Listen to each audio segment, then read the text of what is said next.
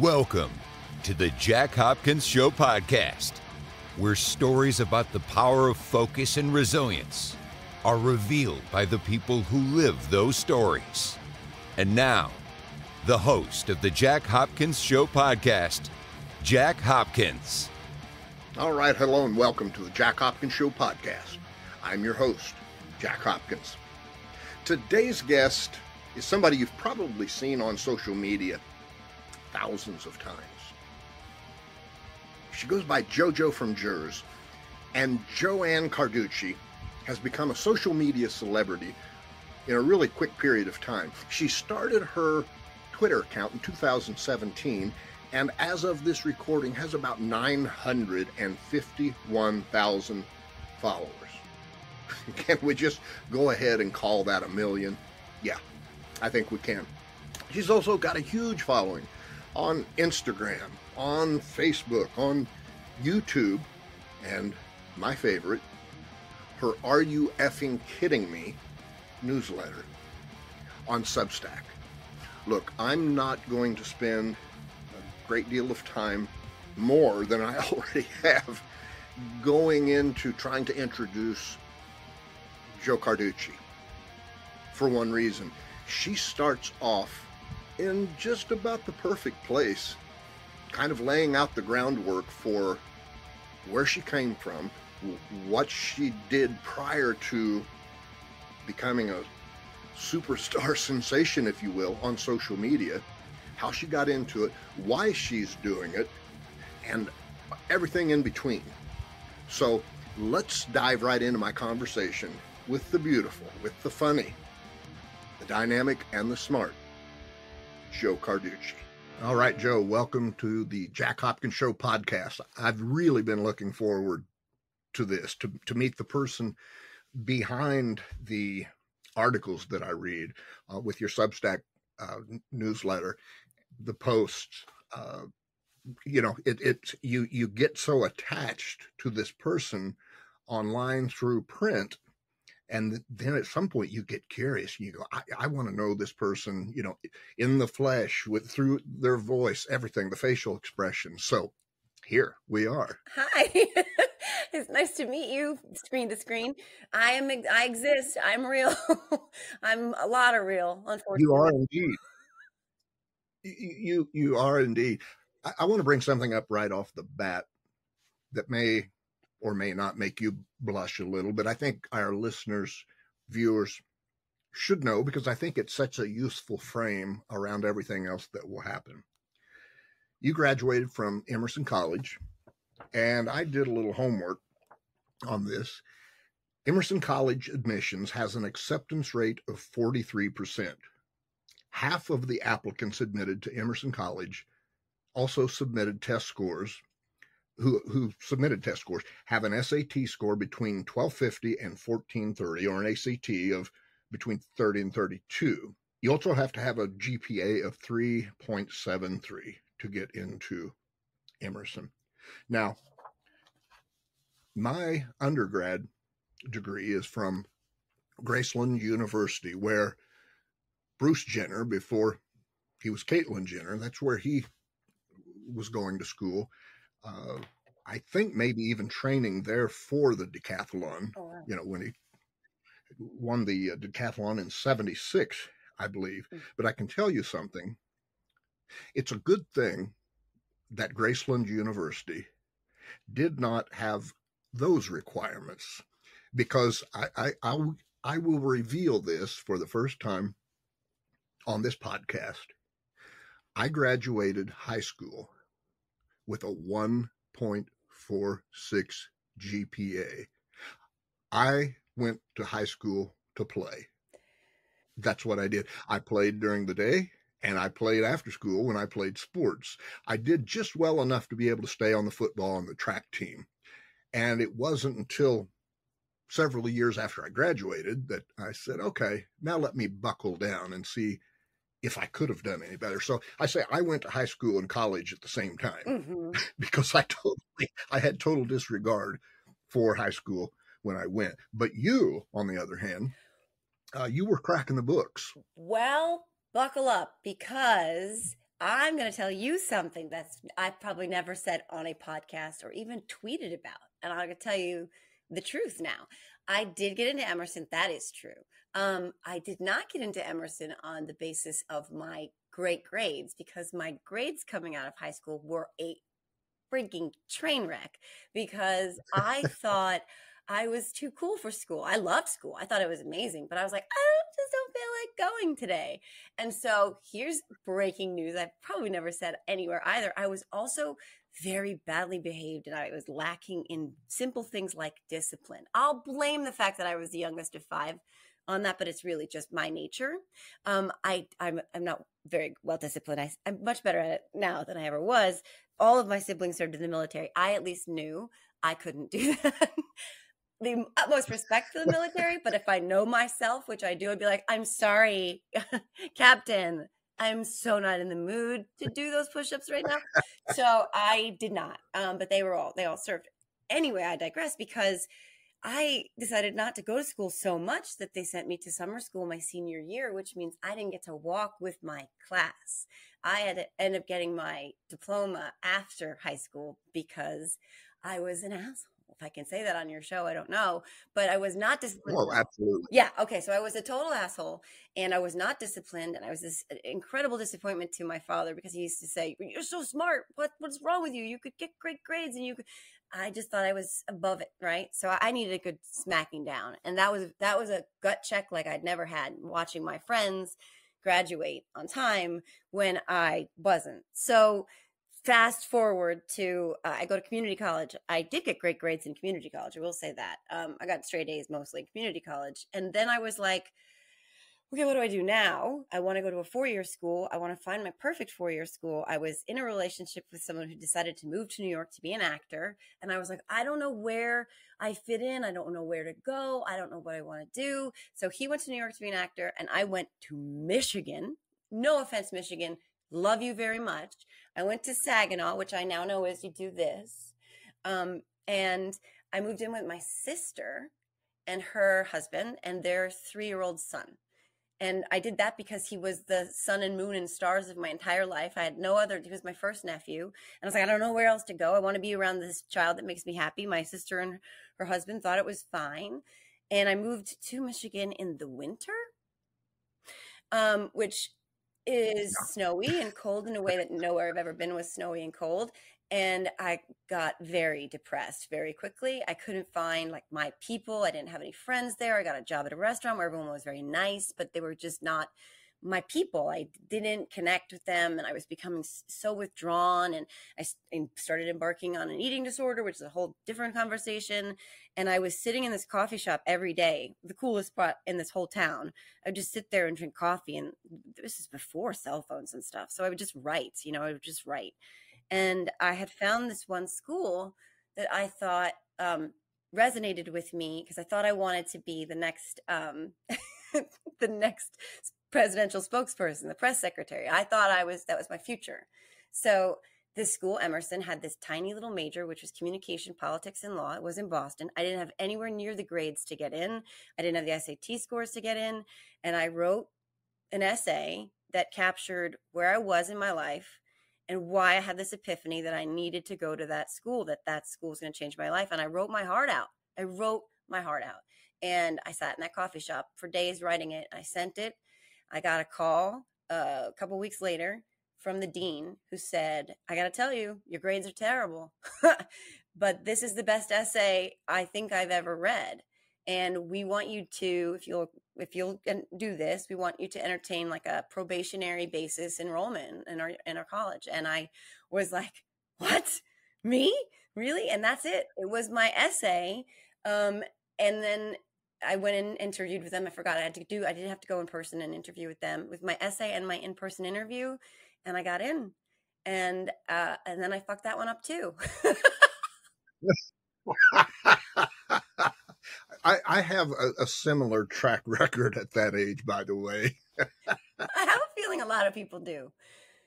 Yeah. And you know what? That's okay. This is the way I look at life, honestly. I know this is going to sound like one of those things people just say, but I've done a lot of work in the last couple of years, and I know that mistakes are the things you're supposed to be like, oh God, I wish I had never, and I regret that. And I don't know if regret is the word. I feel like if I hadn't made all those mistakes and fucked up in the ways that I had, that I would not be the person that I am today. So I don't look at them with Absolutely. that framing of like regret in the way that they shouldn't have never happened. They happened, and I have to accept that, and then I have to see what I did about it. So that's kind of where I am with that. I agree. You said that beautifully. I've always felt like this, or not always. I do now. I like who I am today. I like where I've been for a while, and I have a real clear understanding that who I am today was built upon all the experiences, not just the good ones, Right. but the really fucked up experiences as well. And so for that, I'm grateful for them as much as I cursed them and as much as I thought life was over for me when they were happening. Yeah. Now I almost see them as having been almost a necessary part of this moment. I could not agree with you more. And I think that to get to a place like that, you have to do a lot of introspective thought. You really do. You kind of have to, you have to be honest with yourself too. That's crucial, because it's one thing to like gloss over them and pack them away and be like, everything's fine. That's fine. I did that thing. It's fine. It's another thing to be like, oh, fuck, I did that thing and that thing happened to me. And like, ooh, what does that mean about me? And what am I really taking away from this? That's okay. You know what I mean? It's okay to be honest with yourself like that. It's good. I tell my kids, like my son in particular, he's 14. And I say, I think that the most instructive moments of my life have been the biggest mistakes I've made. They've taught me the most. They've given me the most perspective and insight and guidance, much more than any of the successes ever did. Well, and I think that that's something that really comes out of your writing is there's no question that you are being you. And I think that's so important today, because there are so many examples out there of people who are putting things out, not to say that what they're putting out isn't good, but it doesn't feel authentic. It doesn't feel like the person who is writing it is really channeling themselves. And I would say this is true for both of us. My writing, following me, it's not for everyone. You know what I mean? It's, but the people that it's for tell me over and over again that it's kind of that brutal honesty, that's what they're craving. And I know you've been told that countless times. And I think people crave that right now, because we've been fed so much bullshit for so many years from so many people, that when somebody is finally telling you the truth and bearing their soul and saying, look, here's who I am, here's the good stuff and the really shitty stuff, you look at it all, and if you still want to hang around and read my stuff, I'd love to have you. Yeah. And that's what I appreciate about you too. And I think that is, again, something that comes with living life and gaining perspective and looking at yourself and looking at your thoughts and your choices. I think you really have to live your life as authentically as possible and convey that authenticity whenever you're talking or interacting with others, because that is so lacking in the universe today. Everyone is trying to be someone or something they're not. They're trying to express thoughts and ideas that they don't actually have. And then those things invariably never land where they're supposed to, because they can't, because it's not coming from a place that's genuine. And you know it. We're all human beings. We know when something is coming at us from somewhere that is genuine. Well, largely we do, because now with so much misinformation on social media, it's harder, but you can generally still get a sense of it. And I'll tell you this other thing too, for me personally, I went through a really large chunk of my life where I was sort of denying my own reality and spiraling downward into like this depressed cycle of just being a function of like motherhood in suburbia. And I lost my sense of who I was, and what was burning inside of me was becoming really extinguished, and I wasn't being true to myself. And what I was putting forth was this face that was happy and smiley and everything's fine, when I was actually dying inside and just didn't want to participate anymore. So I kind of stifled myself for so long that when I went through a separation and then divorce, and then my whole life was turned upside down, and it's really very different now than it ever was. I made a commitment to myself that anything I ever put forward in this world, whether that's an essay or a tweet or a video or a podcast or a conversation with another human being, had to be 1000% representative of who I am. And that's good and bad. It's a lot of bad. Like you said, I know the lumps that come with this whole thing. I get it. And I'm working on all of it, but I own it. And I'm always going to lead with that. I try and instill that in my children as much as possible too. And I think what's interesting about this commitment that you said you made to yourself, when you look at the reach that you have today, and it's ever growing, it's interesting because you might argue that you have as much of a reach and maybe a more vigorous support from the people who you are able to reach than had you have been the White House press secretary. Mm-hmm. Have you ever thought about that and compared the two and say, where could I actually have done the most good? And I would argue it very likely is what you're doing right now. I had never considered that. It's a funny thing that you say that, because that's kind of like like that gif of the guy's head exploding. It kind of feels like that a little bit, because it does line up with so much of how I believe life sort of works out, which sounds like a very privileged thing for someone to say. But I found that the twists and turns and curves and ups and downs, I feel like I've always been on a path that I didn't even know I was on. And I don't know that means it's exclusively fate, and I'm not counting myself out of the equation, but I always thought that for me, the bookends were that I wanted to be the press secretary. And then one day I got to go to the White House and stand behind that podium. And I thought, well, that's it, right? That's as stark, a bookend as you could ever get. The dream and the very strange paths to getting there in a very different way. But I didn't think about in that moment what you just made me realize, I guess, and that I should consider and give more thought to, is that it really wasn't just about me standing there.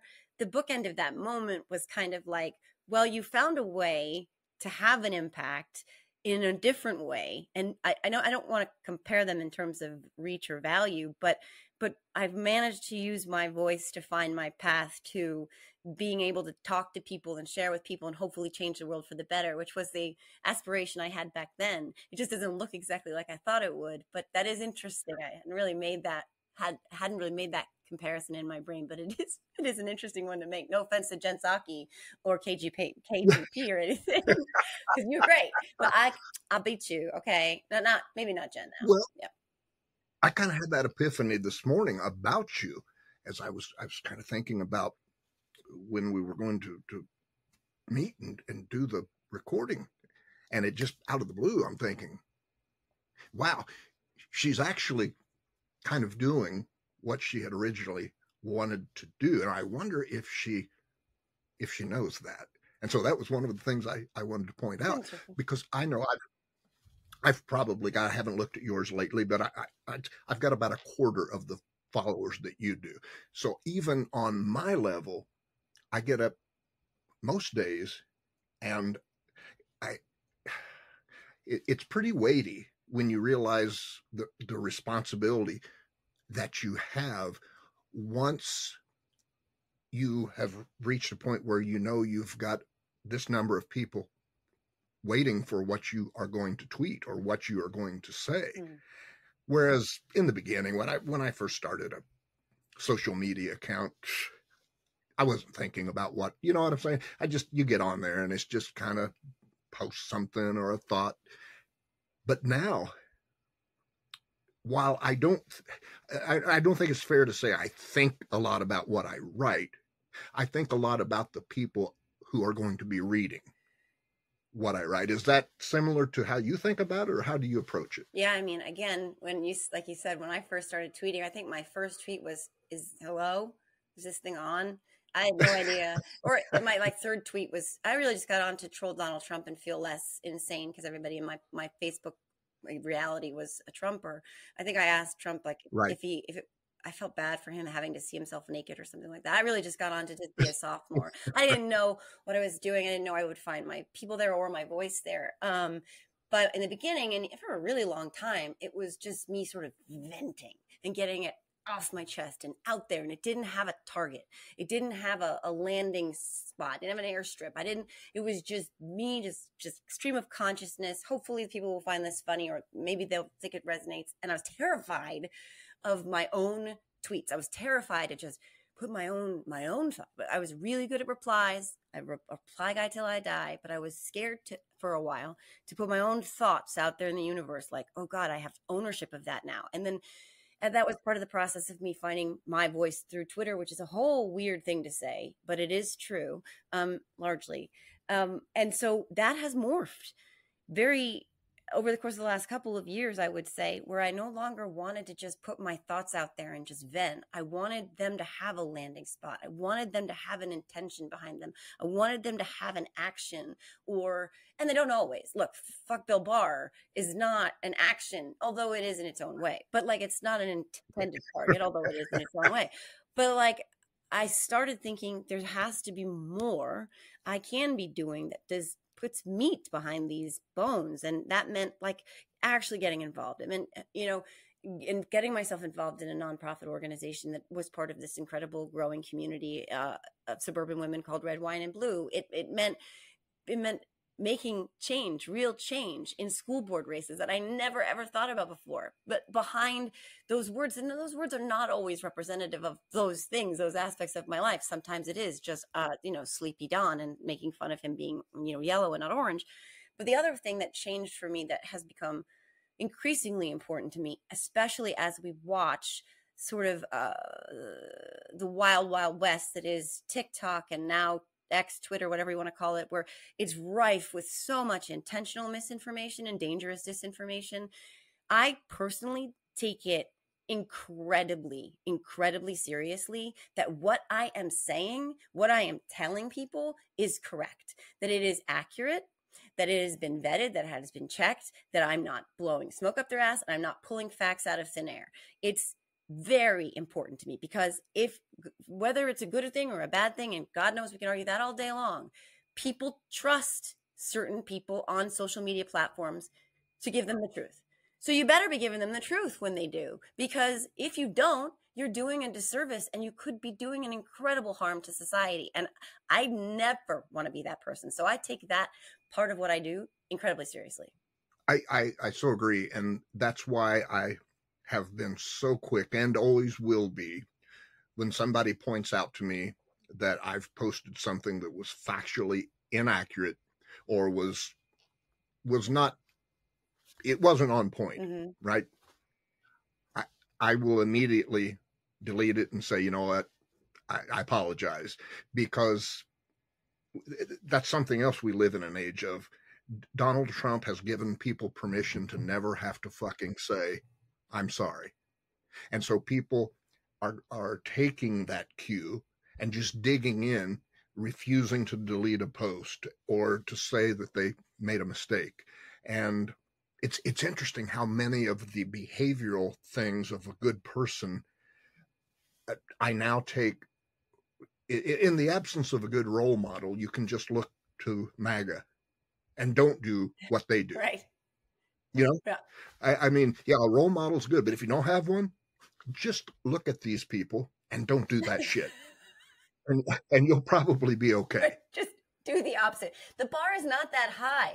Like, right. Please, just don't talk about immigrants like they're vermin. Please just don't take advantage of someone's death to push, a talking point of propaganda. Please don't intentionally lie. Don't incite violence. I mean, these are basic things. Don't spread hate. Like, I call her Tommy Lauren is constantly going off about how immigrants are here to kill us and to poison the blood of our society. And her grandfather was an immigrant. And it's like, don't be that. Don't be that. Right. Absolutely. One thing on another podcast where I listened to you, I immediately identified one thing you and I had in common and were doing at the same time in 1987, and that is watching the Iran-Contra hearings. I had just gotten a new job, and it was going to be about a week and a half before I actually started. So I had like all this time to do nothing. And it just coincided with when that was on, which, to point out, as you pointed out, also coincided with the Rangers ticker tape parade. But I watched in awe of Brennan Sullivan, Oliver North's attorney, and I was spellbound by that. And the reason I'm bringing this up is because we were both fascinated by it. But you, as I recall hearing you say, from that point on, you kind of went the liberal route, because you would debate with your father, who was a Republican. Yeah. And I just kind of figured out this week in thinking about it, kind of why, other than living where I live, and that's kind of how everybody else voted, but I kind of took the Republican path via my respect with watching this Marine colonel stand there so stoically, taking the heat for someone else. And my family had lots and lots and lots of military members, uncles, grandfathers, grandparents.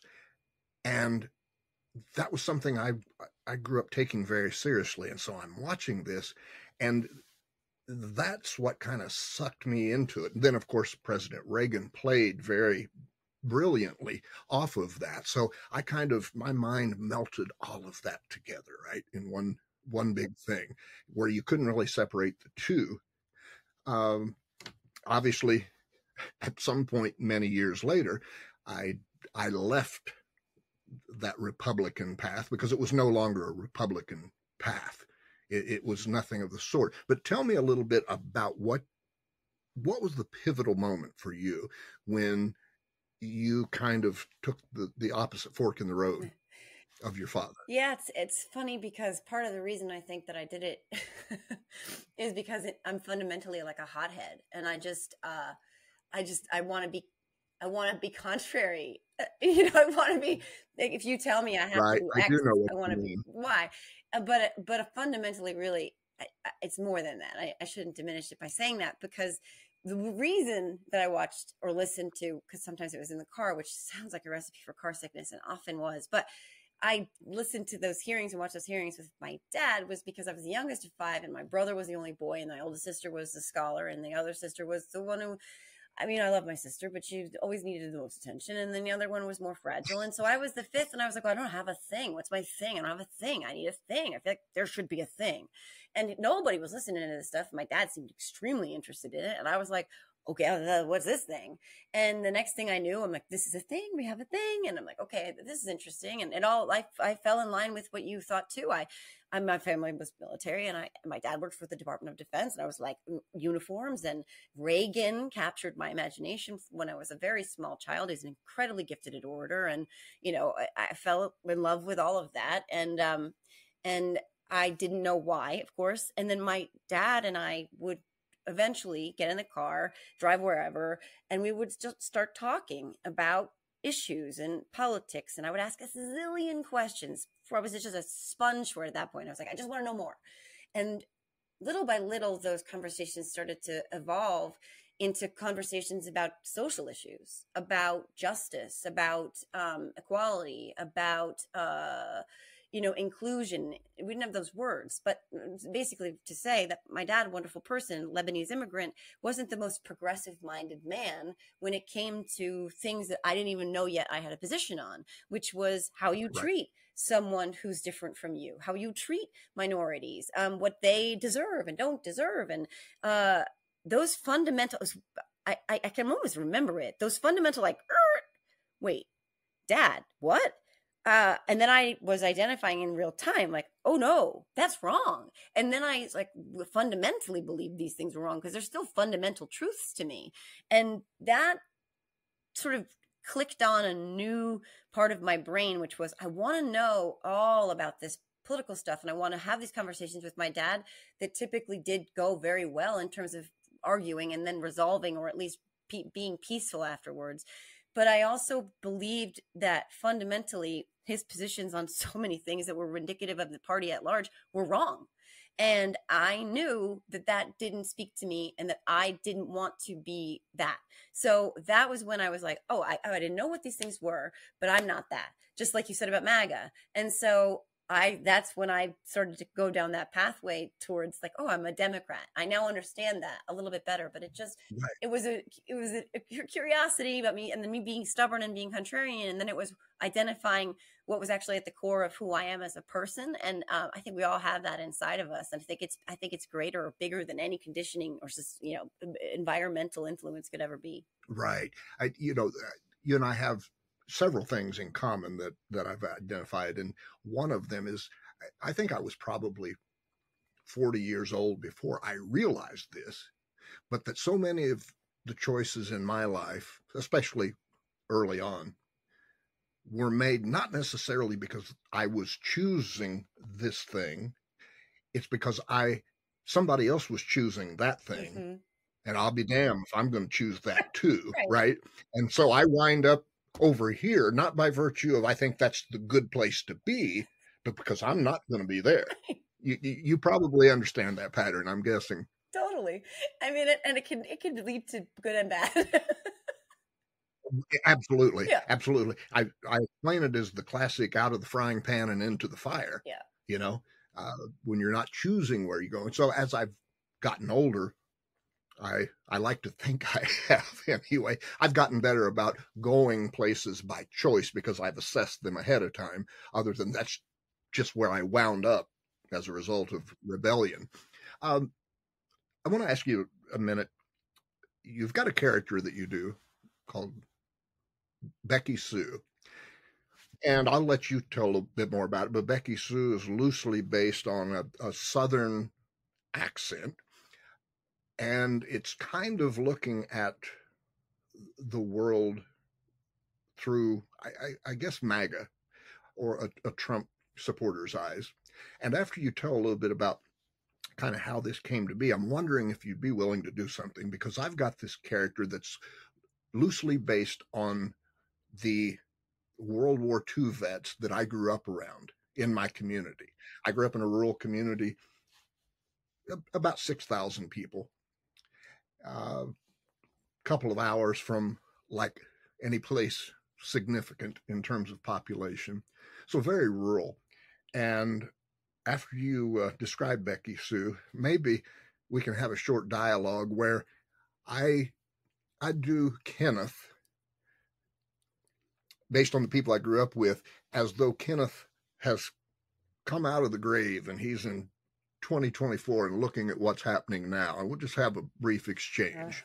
Okay. Yeah. That's fascinating, actually, because I would like to talk to Kenneth. I don't know that Becky Sue would like to talk to Kenneth, but I would. So I'll do that through Becky Sue. Becky Sue probably doesn't know what World War II was. She probably thinks right. She might think that that's the one after the Civil War. She wouldn't know. She wouldn't even know much about that one. But it was. You mean there was a World War I? Yeah, but the Civil War was real nice because they weren't mean to each other, which is why they call it civil. But Becky Sue came from a lot of, I would say, like definitely an intersection of different influences in my life, because it was when other people like Blair Erskine were out there making videos, and Blair is legit from Georgia, and she's a gift to the universe if you don't know her. But I might be frozen. Am I frozen? Nope. Okay. Sorry about that. So Blair is amazing. No, she was making videos they were going viral. She now works for the Jimmy Kimmel show. She's a writer. Her arc is amazing. She's a genius. But she was making videos, and they were hysterical. And the Good Liars were putting out videos where they were going to the rallies and just letting these people talk and like expose their special kind of crazy, stupid. And I was like, well, I can do a Southern accent because I do believe I was born in the South or in some other life. I lived in the South, and it's very weird. Like, I'm old, so I'm going to age myself with this reference, but there was a miniseries on ABC with Patrick Swayze, and it was like North versus South or something. I forget if that was what it was called, but it was all anybody was watching. And it was the lady from General Hospital and the guy who ended up being on Star Trek, and I don't know anyone's names. But I was like, ooh, I like the South. And I'm about this kid up in New Jersey. But whatever. But I was like, I've always been able to do a Southern accent. So for whatever reason, and for better or for worse, a lot of people would say, you can't, but that's fine. So I was like, I want to do my own character, and I don't know what that's going to look like, and I don't know what she's going to be called. And I thought recently that the Good Liars video was my first, but it wasn't. And my first was that she takes ivermectin, because I was like, these people are special stupid. Like, this is stupid. And she was like, she didn't know how much ivermectin to take, so she took a whole cup. And the whole video, I'm like doubled over in pain, because she's like, I didn't know how much to take, and so I took a whole cup, and which is like, sounds like a lot. So that was the first one, and I was making them in my bathroom. And then I saw one of the Good Liars where they interviewed a lady at a rally, and she does the gematria thing, which if you don't know what that is, it's like MAGA math, where each letter is associated with a number, and it's like a Morse code. No, fascinating. Yeah, no, it's not familiar. It's called gematria. I highly recommend you look it up, because I will. I mean, it's just more cult stuff. Like, it's like the H is this number. Maybe it's literally the way they are in the alphabet. I have no idea. It didn't go that far down the rabbit hole. But so this woman she's got the sign and everything. She adds up COVID-19 and Barack Obama, and she gets open your eyes. And that's what she gets. And so she explains it that the numbers add up to this, and the numbers add up to that, and that Ovid means eyes, and the whole thing. And it comes up, and she's like, open your eyes, and something means sheep. Maybe Ovid means sheep. And she's like, open your eyes, people. And the math never mathed. Like, the numbers didn't actually add up. And that's real. That's a real thing that exists. And I was like, okay, this is beyond parody, but I'm going to try and parody it. And I did, and no one knew it was parody. Well, that's when you know you're doing a really good job. But like, at first I'm like, no, it's a joke. It's a joke. She's fake. She's not real. And then it sort of became the same where people were like, oh, she's putting down Southerners. And I was like, no, if I could do, I mean, I can sort of do like, North Dakota, but I don't think like a Megan Ray would have been as funny in a way. So I was like, I'm going to do the one I can do, like you said earlier. I'm going to do it, and I'm just going to own it. And that's why she's Southern. I don't think Southern people are stupid at all. I think Southern people are some of the most fucking funny, amazing, smart, sassy, incredible, no bullshit people I've ever met. And I think I was Southern, by the way. Right. Oh, I agree. Because of whatever this accent that I have that people can never figure out, I was going to be doing, I think they've now torn it down, but I was going to be doing a presentation for a group at the Hotel Pennsylvania, right across from Madison Square Garden in New York. This would have been 2007, 2008. And I'd never done anything in New York. And I know I'm right downtown, and I'm going, damn, maybe I ought to see if I can kind of round off this accent, because I don't want them to think, oh, here's this country bumpkin, trying to teach us something. And about a week before I left, I was reading a story about Gene Autry, the cowboy from the 40s and 50s television show, and was a singer. Yeah. And Gene Autry tried to eliminate, I think maybe he was from Texas originally. He tried to eliminate his accent to break into show business, and he went nowhere. And when he finally gave up on that and just started talking how he talked, that's when he became a success. And I thought, you know what, I'm just going to go do my thing. And what actually happened, they were so fascinated, because they don't hear a lot of people straight out of rural Midwest in New York City. So that was the thing that held their attention, which made the teaching part much easier to do. But I would agree with you, there is this perceived lowering of IQ. You can take somebody who has an IQ of 165, but give them a thick, heavy Southern accent, and people from the northernmost areas of the country, they're going to perceive them as less intelligent. So I've experienced that myself, and it is unfortunate. But like you said, I've met some brilliant people from the South. So we're not making fun of people from the South.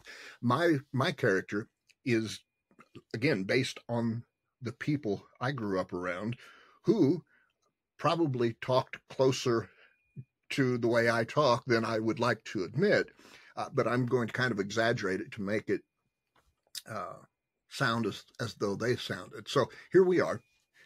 It's, however, Kenny came back to life. He's crawled up out of the grave. And this is a World War II veteran, a Republican, who's had a couple of days to read the newspapers and see what's going on in the world now. And Kenny is going to kind of give his assessment. And then Becky Sue can kind of jump in and have an exchange with him. Okay. Well, I'm going to tell you one fucking thing. When I was a kid, we didn't have all this bullshit of men laying around with men and females getting underneath the covers with another female and doing God what knows is going on under there. And this bullshit, have you seen this stuff of men putting on a fucking wig, lipstick and a dress and high heels and claiming to be a goddamn female? Now they say all that shit is about identity. That's how they identify. Shit. I'm going to tell you what that is. That's straight up fucking crazy shit. That's not how banging your head off the rubber walls stuff. You know what I mean? Oh, well, I don't know about you, but I read Trump's Bible, and that's the best Bible there is. There's no better Bible, and it's new. You might not have seen it since you've been down in the ground all those years, being eaten by worms. In his Bible, he lays out all the 10 commandments and amendments too, and he said that there's only 2 genders. I don't remember. Boys and girls is the genders, and so it ain't right for boys to lay with boys and girls to lay with girls. But as far as them people dressing up and getting all fancy and calling them drag queens, I thought those were strippers. I don't know. That's what I know them to be, is strippers. My cousin Chet, he needed one, and he's a baby daddy, and yeah, she make a good living. But that, I don't know why that called drag. It's not really a drag. It's kind of fun, actually. Well, I've heard about that, and they tell me, of course, I've only been up here for about 3 days now, but they tell me that they go and they have these things called drag races or something of that sort. And that's where they parade around and they fancy themselves up like a woman. And I'm thinking to myself, why in the hell, when you was born a man, I mean, you know what a man's supposed to do. Why would you want to pretend like you're a woman? I don't get it, but I will tell you what I've read on this President Trump fella. He sounds like the kind of man that ain't going to put up with a lot of bullshit. He's not going to, those drag races is going to be over. That shit ain't going to be happening anymore. Get that man back in office, and we're going to dry up all this LBZTR or whatever in the hell they call it. That's going away. That's going away. We're going to stop. Look, all these Mexicans coming over the border, taking our jobs, that shit'll be done. You know what they'll do? They'll put their ass on a bus, ship them back to wherever they come from, and the ones that want to still try to come across, he'll shoot their ass. That'll be all there to that. He'll shoot their ass. Well, my favorite president and yours, Donald J. Trump, he loves America so much that he raw dogged a porn star for you and me. And he also stole our national security secrets and put him in his chandelier shitter, because that's how much he loves America.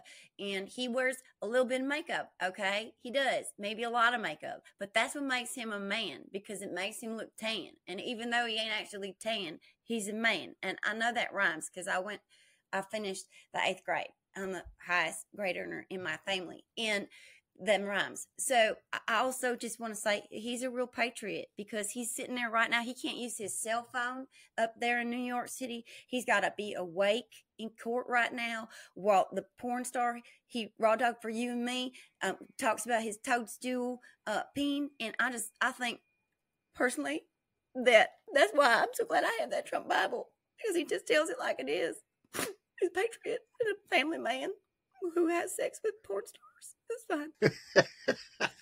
Beautiful, beautiful. Now, while that does not represent every person in the area that I live in, or even most of them, I've got to tell you, I do still know people today who would have that conversation that Kenneth just had with Becky Sue. Yeah.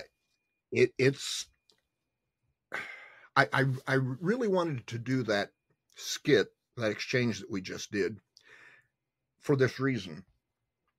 While it's in jest, I want people to understand that that kind of thinking still very much exists in the deep MAGA cult pockets. It does. And when you examine the lack of depth in terms of how far they peer into an issue and just how surface-like the conversation is, and it's built upon bits and pieces of things they've heard on the news or on social media or their friends told them, and they construct this thing, and then they talk about it as though it represents the truth, and then vote based upon that. Yeah. Well, the secret, and that's frightening. The secret sauce for MAGA, for Trump, is that it reinforced originally and reinforces perpetually through disinformation and through flat out lying, the biases that already existed. It confirms them for these people, so that, and I don't mean these people like as an insult, and it's not just the deep pockets of MAGA, because I'm surrounded by peers in New Jersey in a red district. Thank you very much for flipping that district, Tom Kane. But it's also just very red here, who do the same thing without identifying themselves as maybe. And in Texas, I know Texas, they don't usually identify themselves as MAGA. They're just Republicans or conservatives, right? Right. But what's baked into the cake here is the power that reinforcing that bias has when you tell somebody that it's okay to think these baseless hateful thoughts about others, because inherently, like, again, this speaks to people just inherently being afraid of others because they feel threatened by them. But when you play upon that, as we've seen throughout history and as we've seen since Donald Trump came down that escalator, that's a power that nobody else can approximate. Like, you can't put that toothpaste back in the tube. And I'm going to mix every metaphor there is, just so you know, because I've already done 3, but it's true. And so they're seeking the messages that reinforce that already bias, but they're not just seeking them, they're being targeted with them. And it's very, very intentional. And it's all about fear, power, and control, because if you're not offering them anything else, and they're not maybe even paying attention to what else they should care about, because they don't have the bandwidth, they don't have the time, they're too busy, they're too tired, whatever the fuck it is, they don't want them paying attention anyway. So they're not paying attention to the real stuff. So this stuff, it's being fed to them all the time about kids doing their peepees in kitty litter boxes and CRT and DEI and drag queens coming for your kids in libraries, all this bullshit is being fed to them. They're sharing it out because it just keeps reconfirming their already existing bias, and then they don't have to feel shame. And that is all of it. Like, that's all it is. And you can do anything. You can get someone to believe anything, as long as you've gotten them to a place where everything they've already learned from you makes them feel better about the stuff that somebody else used to tell them they couldn't say or couldn't think. That woke stuff, like, don't say the N-word. Like, that's the kind of stuff that is so powerful. And so I get it. I know people here as an educator, when we had new standards coming in related to conversations about diversity, somebody was like, an educator was like, oh, great. So kids can identify as rocks now? They can just be like, oh, hi, I'm a rock. And I'm like, wow.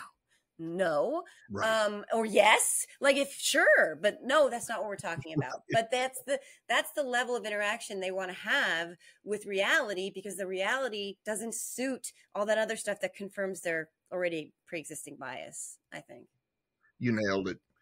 Just last night, I posted something very similar. I said, I often hear people asking the question or making the statement, how in the world can Trump supporters actually believe all of this BS that he's putting out? How can they believe that? And then I said, look, forget about whether they actually believe it or not. That's really irrelevant.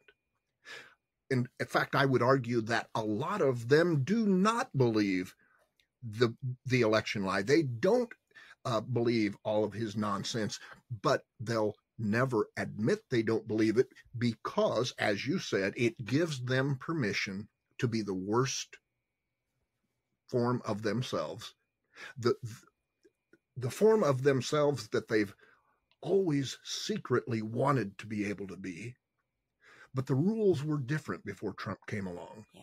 And even if you were already kind of a stanky, kind of behaviorally screwy person, you had your limits because society had this framework built around you that said, you can push it up to here, but you don't go past that.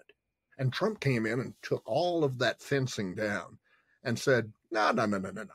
You push it as far as you want to. It's okay.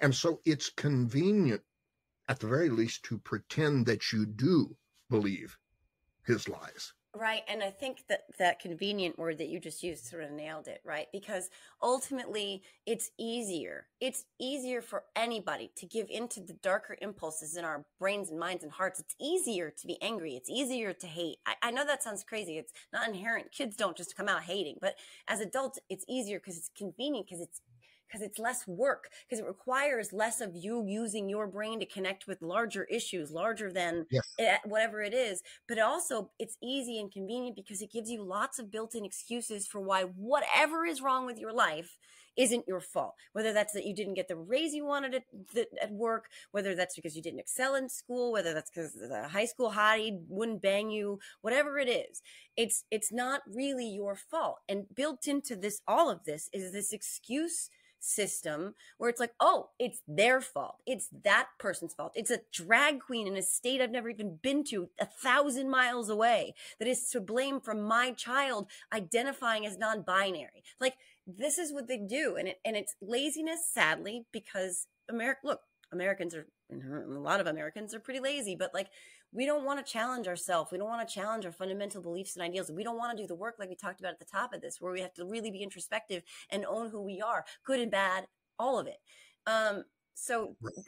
Again, it's self-perpetuating in that way, and it's so powerful. And what it does at the same time, which is also so intentional, is it keeps them at this stasis where they never seek more. They aren't seeking more information. They don't care about banned books. They're not seeking more knowledge. They don't care about newspapers disappearing. They're not seeking more information about the rest of the world, which is, again, suppression. They're not seeking a higher education, and they stay where they are. And then that leaves their options limited for anything else. And so that leaves them relying on those people who keep telling them, this isn't your fault. I got you. I'm going to take care of you. And they don't even know what that means. And while they're saying that, they're taking away your Social Security, your Medicaid, your Medicare. They're raising your taxes and slashing the taxes for the already super rich guy who owns the meat packing plants and all over your state. And they don't know, and they don't care because they're never reaching higher. And so it's just, again, the whole thing it's like a hamster wheel. And to break that cycle, we really need people who are out there telling the inconvenient truths all the time, just driving it home all the time. You really nailed it down there with this one particular concept. I saw a weight loss commercial one time. The opening line was the spokesperson saying this. They came out, said, "Are you overweight? Well, it's not your fault." Now, that's what every overweight person listening has been wanting and hoping to hear from someone. And the commercial knew that and comes out and gives them exactly what and then the brain says, maybe there's a solution. And so that's the same thing that Trump and the whole MAGA movement has done. It's taken that responsibility from people. They've opened their speeches in one way or another, although maybe covertly and indirectly, with, "Are you tired of all the bullshit in this country? It's not your fault." Which opens up then by that very much implies someone else as being the problem and puts you as the solution. Now just tell me what I have to do to solve this problem. And there's something else. And you mentioned earlier that after your divorce, I think it was, that you experienced a period of depression. I've experienced depression in my life, and so I think something we can both identify with, when you are in that funk, that low energy funk, like, fuck it, I don't care, that a flash of anger is very energizing. Something pisses you off, and all of a sudden that person that couldn't move is standing erect. You've got fire coming out of your ears. And in terms of productivity, maybe not on the right stuff, but your productivity and energy level goes sky high because anger breaks you out of that funk. And that's another thing the MAGA movement has done.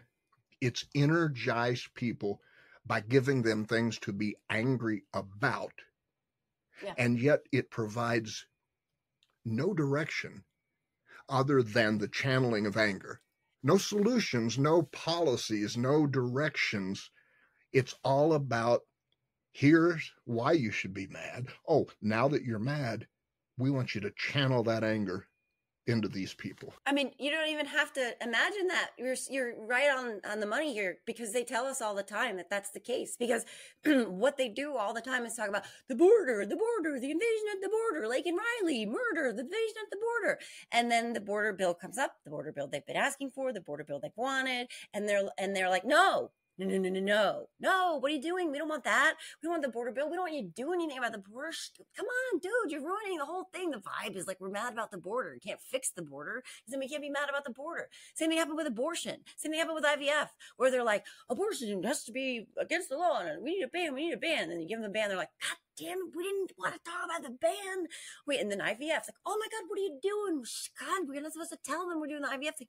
So like, it's like they need the chaos. They need the crazy. They need the stuff to make people mad about, to fearmonger and scare about, so that they have those flashes of anger, so that they're blinded by them so much that they don't see past their own anger.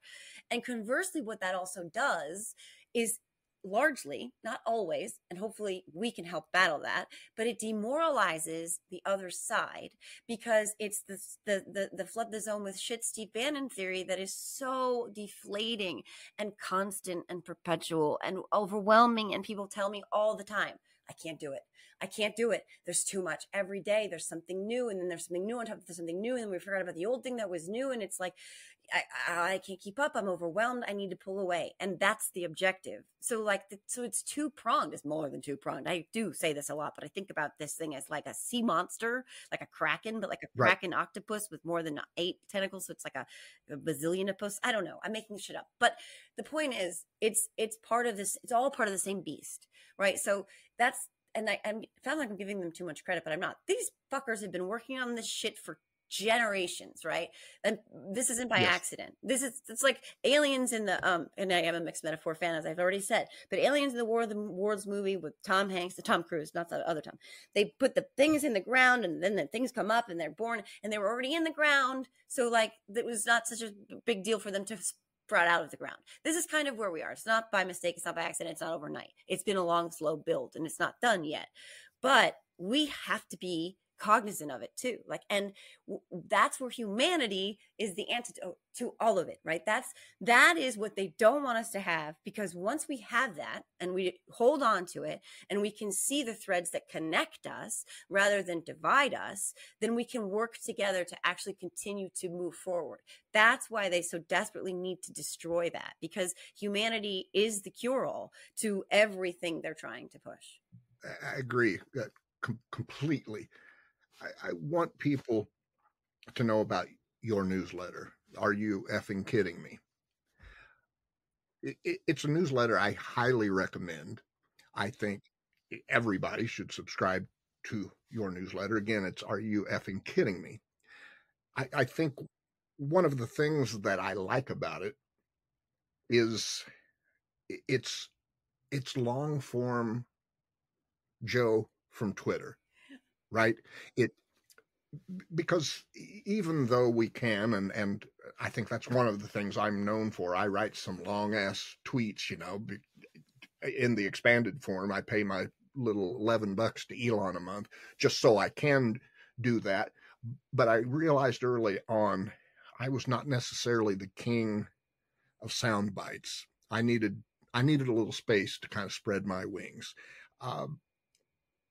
But one thing I like about Substack that I'm sure you do as well, it's a place to spread your wings without the fear of what mood Elon is going to wake up in that day and then jerk the rug out from under your feet or implement a new rule. You can't do this. You can't write that. You can't have it that long.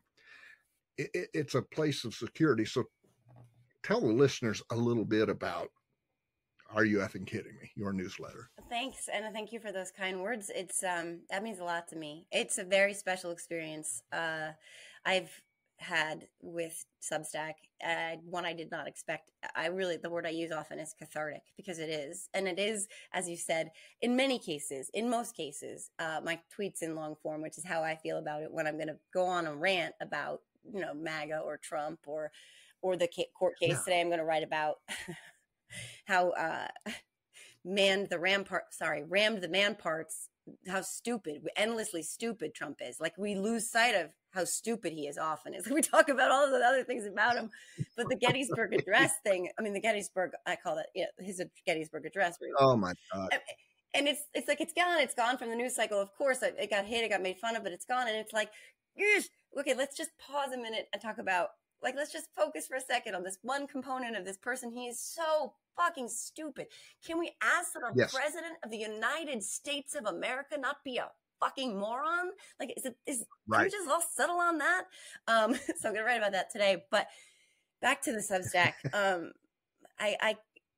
It's become this amazing experience for me in large measure because the community that's there. I could cry. Oh God, don't cry. They're amazing and supportive and kind and wonderful. And they're readers, which is great. And they get the snark. They understand that. But it's not always what I want to do when I go on there. And this is the thing that is so special for me, is that they've been so supportive and they've embraced this other part of my reality, which is who I am as a person and my journey and my truth and sharing the ups and downs and the darkness and being depressed on Christmas because my kids left and just bearing it all out there. And maybe in some cases, what motivates me to do it is when I'm feeling a certain way or I've been through a certain thing that impacted me in one way or the other, I feel this compulsion to maybe pass it forward, to not pass on the trauma or the pain or the suffering, to pay it forward in terms of, if one other person out there can feel seen in something I write, about a trauma, about being raped, or about losing my dad or my dog, or about my mother's abusive relationship with all of her children. I didn't have somebody like that in my life coming up. I didn't have a place that I felt like, oh, that person sees me. I didn't. And I think I lost my way in many ways as a result of it. It's not to blame. It's just what it is. And that's okay. But I put stuff out there that is very, very raw and very, very honest and truthful about my personal life, because I feel like if people are paying attention to what I'm saying, for better or for worse, maybe, just maybe, I can do something good in another way that isn't just about, my political voice. So I put a lot of stuff on there like that. And it's some of the stuff that I'm the most proud of, but also it helps me to sort out those emotions for myself. It's like a journal entry that I'm sharing with the world. And hopefully it does reach someone who's like, wow, I didn't know that I wasn't alone. So that's the big thing about the Substack that is so special to me. And I'm going to cry. And you do that masterfully, I might add. The thing that you said about, you said your subscribers, or on Twitter, followers, isn't it interesting? Because it's exactly how I think about them. I think of them as extended family. I mean, there's like this cohesiveness. And on your newsletter, you referenced it, and I get some of those as well. For 25 years, I primarily helped people with emotional traumas, anxiety, fear-based disorders. That was kind of my thing, right? And so my newsletter addresses that, with the connection being that the outcome of this election is going to be largely dependent upon how good we feel the closer it gets to November. Because when we are in a funk, when we are low energy, when we are like, fuck it, as a population, we have a tendency to not do things like vote. And so to the degree that we can mentally, emotionally, physically, spiritually have everything tightened up going into this election, I believe the voter count will be considerably higher. And when you write something and you almost get an immediate response from somebody that says, oh, I so needed to hear this right now. I know you do, because it evokes tears from you. I too, I don't take that lightly. I don't walk away from that blowing it off. And that's where I come back to talking about that sense of responsibility we have. That, I mean, I never in a million years, never thought I'd ever be sitting at almost 250,000 followers on Twitter. I don't know if you ever dreamed of having 1 million social media followers, probably not that many. But when you are nearing that, or when you get there and you go, man, I've got a task here before me that doesn't just influence me and maybe my high school buddy anymore. There are real live human beings with children, with families, who may vote or not based upon something I say or write. And for that, I'm so very thankful for social media and the ability to play a role, to get up and go, I'm so glad I was born at this moment, because I get to do this right now. I get to be a part of this. And, you know, you mentioned going to the White House, and you talked about meeting. I love how you asked, you just said, could I get a hug? When you met President Biden, you said, how would it be possible to get a hug? And you said he did give you a hug. And the thing that stands out about that, from what you said and from what I've heard other people say, there's a difference between being seen and understanding that somebody is present with you in that moment. And the way I heard you describe it, you had no doubts about whether he was present with you in that moment. Can you talk a little bit about President Biden and how he is face to face? Yeah. I will say I got owned, and deservedly so, for tweeting that when someone asked what he smelled like, that he smelled like hot chocolate on a snowstorm night with the kids and the lights are flickering. And you know what? I stand by it. I was drunk when I said it. I meant it when I said it. I mean it today, because it's like, evocative of that feeling. And that feeling is the feeling, when I say it. If you've been anywhere that's snowy and your kids have had a snowstorm night and they know they're not going to school the next day, and it's like really blustery out, and your lights are flickering, and you have video games and hot cocoa, and there's only one feeling in the whole world like that. And it doesn't have it's like a umami kind of thing, but like Joe Mommy. Oh my God, I just coined Joe Mommy. Okay, I'm just letting you know, y'all. Right. Joe Mommy TM is happening, but it's like, that's Joe. And I call him Joe. But like, no, that's Joe Biden. And that's this thing, this intangible thing that isn't captured in a single word. It really can't be, in my opinion, because you don't expect that from anyone anymore, really. You don't expect that sort of like, right. No, because not at all. Everybody no matter how much they love you, no matter how much they think you're awesome, they're thinking my phone. They're thinking the score of the Mets game. They're thinking, what am I going to make for dinner? They're thinking, did I leave the dishwasher running? They're thinking a million trillion things, whatever it is. We live in a world now where we're all kind of like running it. All the cogs are going at the same time. And you just know someone isn't fully dialed in. Sometimes you'll have a special moment with somebody that you will feel fully dialed in. But generally speaking, that's a unicorn. So you don't expect to meet the president of the United States of America outside of the White House. Not like he's walking on the street, like literally, outside the whatever garden that is. I forget. On the South Lawn. You don't expect to meet him while he's just talked to some other person and is about to talk to some other person. And you're thinking, oh, wow, he's talking to them for a long time. What the heck? Maybe he knows them. And then it's your turn. You don't expect that person to just dial in and be like, "What? Tell me about you." Oh, okay. You're from New Jersey? So immediately use your name, but not even just like in a polished politician-y kind of way. Like, I'm listening to you. I care about what it is you want to tell me.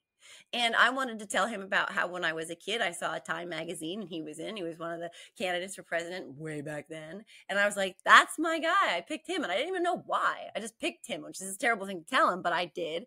And I've been a Biden stan since. It's ironic, but I will say that I'm a Biden stan. But he had this wonderful conversation with me.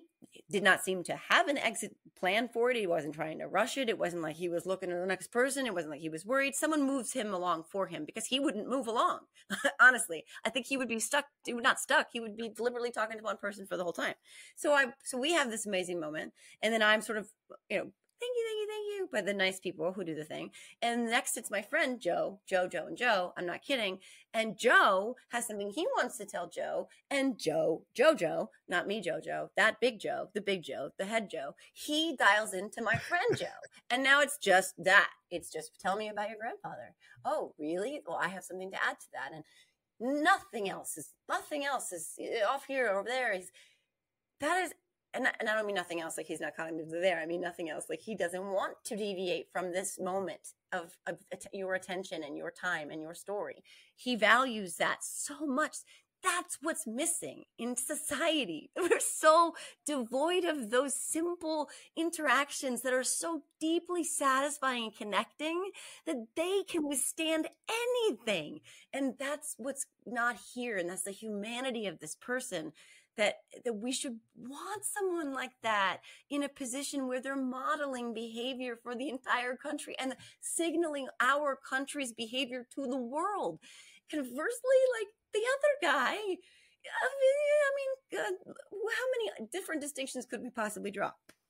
They couldn't be any more different in that way. But no, yeah, they could not. He just, the Joe Mommy is real. In the absence of anything else, in the absence of any other information about President Joe Biden, someone listening to that story, that personal story of yours, that connection you had with Joe Biden and the connection that he created with you, that alone would serve as a pretty damn good reason to vote for Joe Biden. Of course, there's lots more in terms of reasons to vote for him, but after what we've come through with Trump, that's a pretty damn solid reason. Yeah. Is somebody who can connect with their fellow human beings. Right. Somebody who wants to. Somebody who wants to. It wants to. It wasn't a chore. It wasn't, oh shit, here comes somebody else that wants a hug or a picture or to say hi. Yeah. That like, yeah, I want to do this. Let's wrap up with this because I know this is something that you see a lot as well. Sometimes I'll get a comment to a post where someone will say something like this. Well, I'm not a big account like yours, but, right? They diminish the value that they bring to the table based on number of followers. So I'm interested in hearing, I know what my take on it is, but I want to hear your take on just how incredibly important it is, whether you have 5 followers, 50, 500, for you to tweet and message as though you have 1 million, especially during this last 6 months leading up to the election.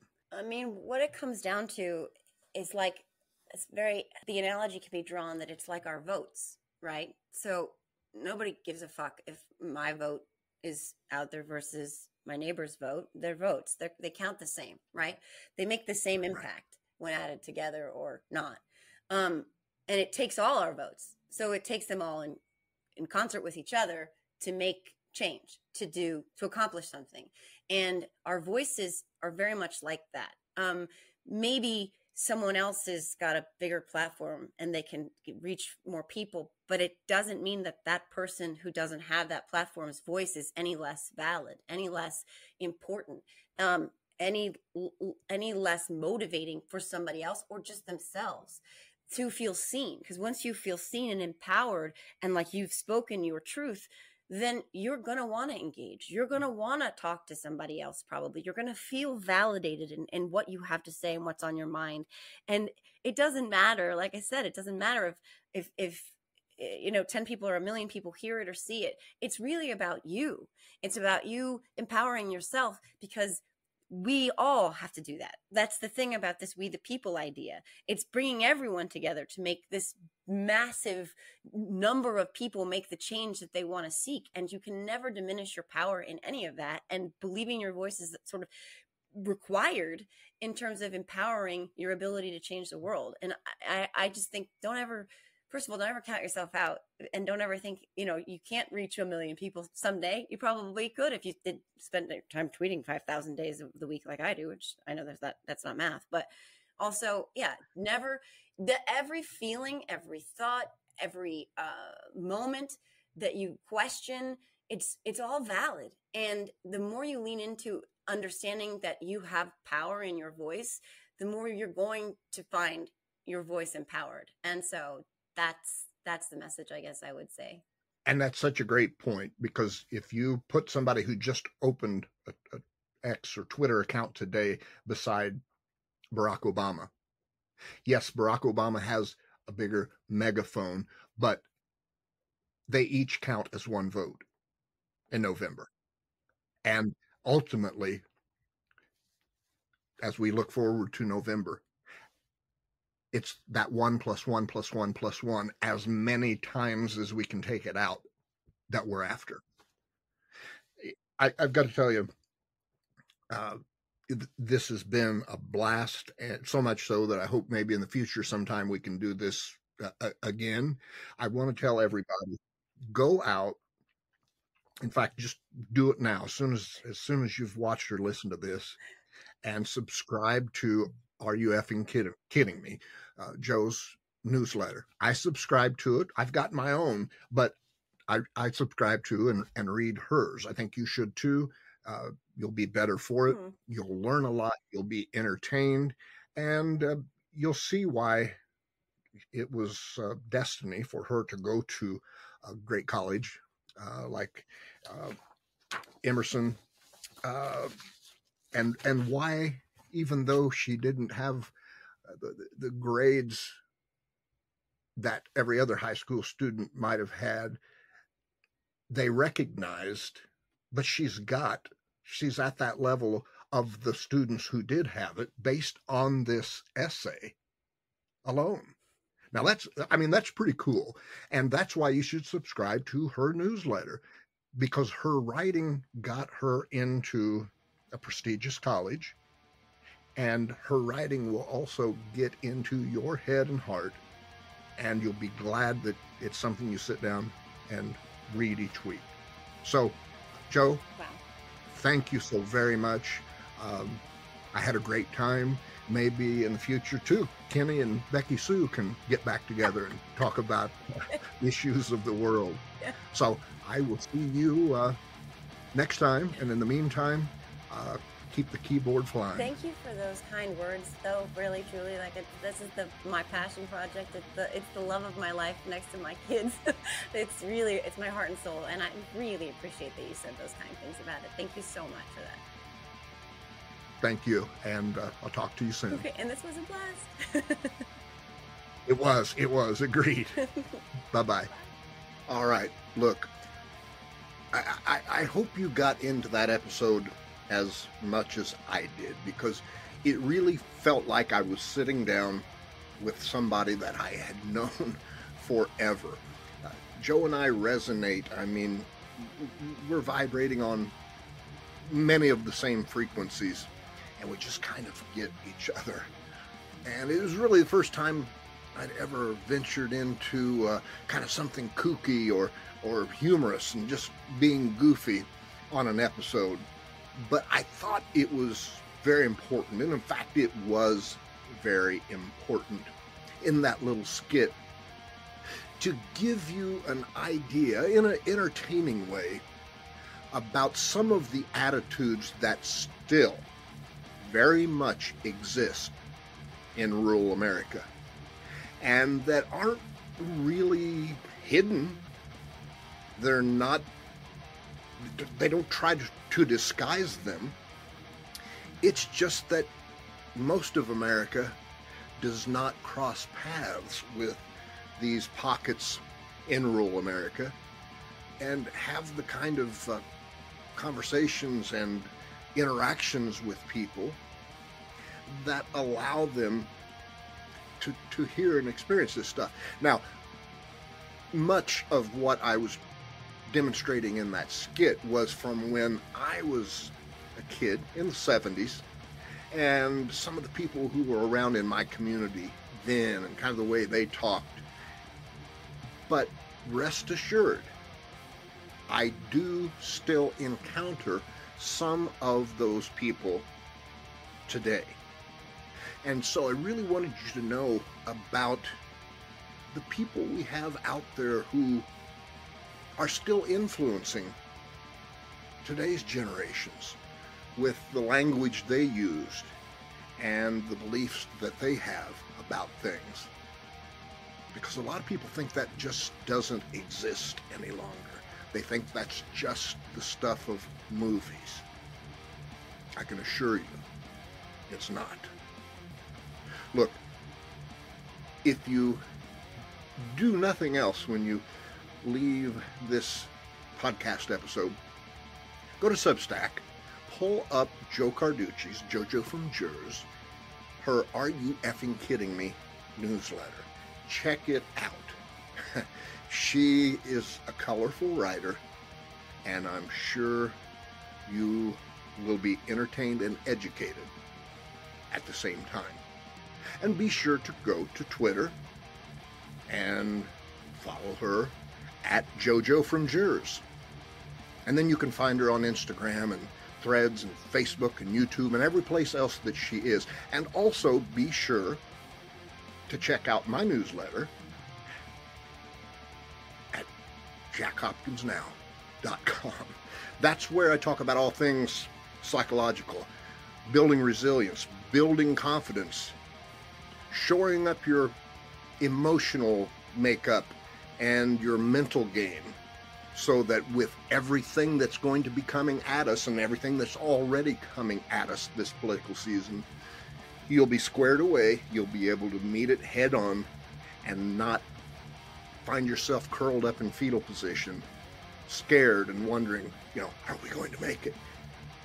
Yes, we're going to make it, and we are going to prevail. But to do that, we've got to have this screwed on tight. And that's my forte.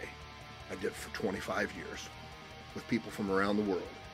Check it out, jackhopkinsnow.com. I look forward to seeing you on the next episode of the Jack Hopkins Show podcast.